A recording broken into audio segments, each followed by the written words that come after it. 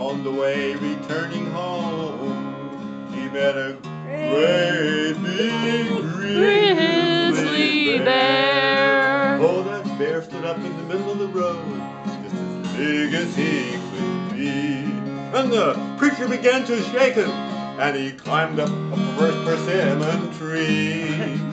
Just about then the bear reared his eyes, and he shook his ugly head. And the preacher looked up to the skies, and this are the words he said. Oh Lord, you delivered Daniel from the lion's den.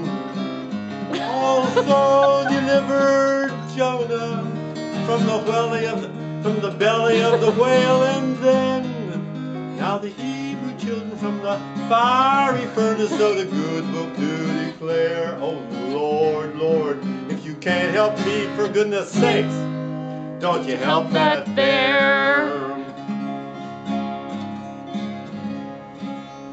Well, the bear commenced to climb in the tree, and that sure made the preacher sore.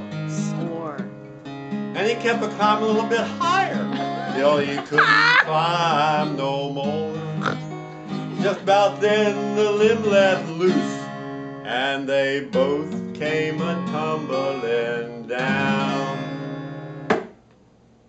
And when that preacher began to pray, you could hear him for miles around. Oh Lord, you delivered Daniel from the lion's den. Also delivered Jonah from the belly of the whale, and then now the Hebrew children from the fiery furnace, so the good book do declare. Oh Lord, Lord, if you can't help me, for goodness sakes, don't you help that bear. Well, they fall all the way down to the river, and it was a terrible fight.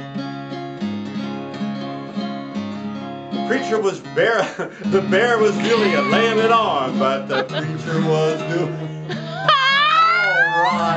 all right. He dragged that beast right into the river. It was 3 times in and out.